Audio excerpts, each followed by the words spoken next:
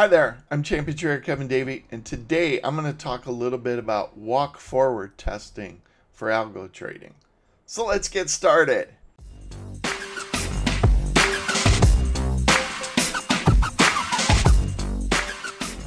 So talking about walk-forward testing, I'm not going to go through all the details on how to do walk-forward testing. I have some other videos that will show you this. I just want to give you a couple best practices. Talking about walk-forward testing, it's a big part of my trademark strategy factory process. And the reason why is because it produces true out-of-sample results, especially when you do it correctly. Now, of course, there's ways to mess up walk-forward testing and make it in-sample and make it kind of useless. But when you follow the correct approach, which is the approach I teach, it becomes true out-of-sample performance. And when you do it correctly, the other thing it does is it maximizes the amount of out-of-sample data. It's something you don't get with normal optimization.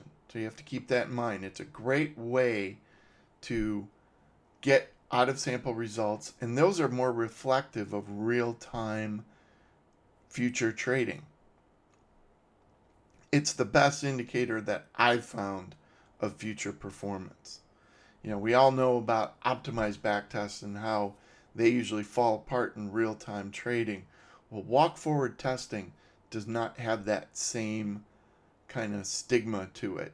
Walk-forward testing can be useful in real time.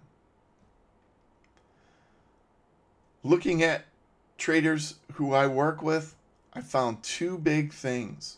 One, if you run the walk-forward test multiple times, let's say you run it and then you look at the results and you say, oh, I'm going to go run it again with different parameters or add a filter or that kind of thing.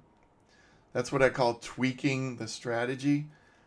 What I've found is if you do that, those strategies tend to do much worse in real time. So that's the first big finding.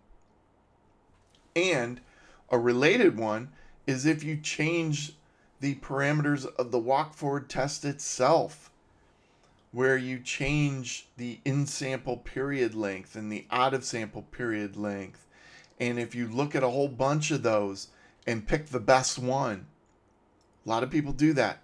TradeStation actually offers something they call cluster analysis, which basically does that. It picks what they say is the best.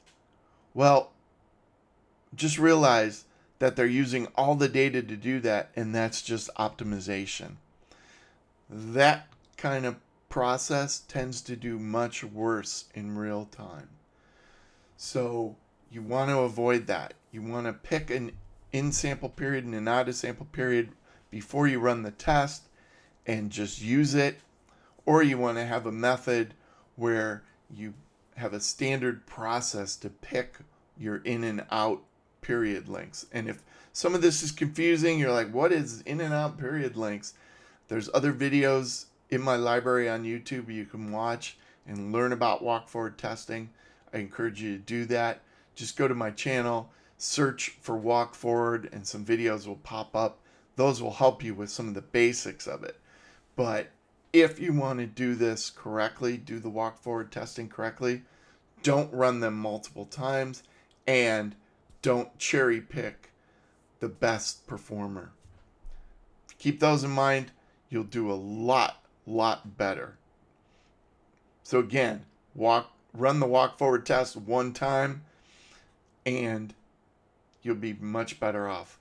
So if you want to learn more of my secrets of success, I teach a course. It's called the Strategy Factory Workshop. It's an online workshop with a live section to it.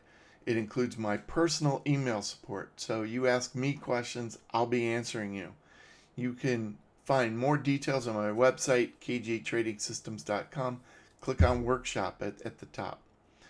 Thanks for watching. Hope you enjoyed this video.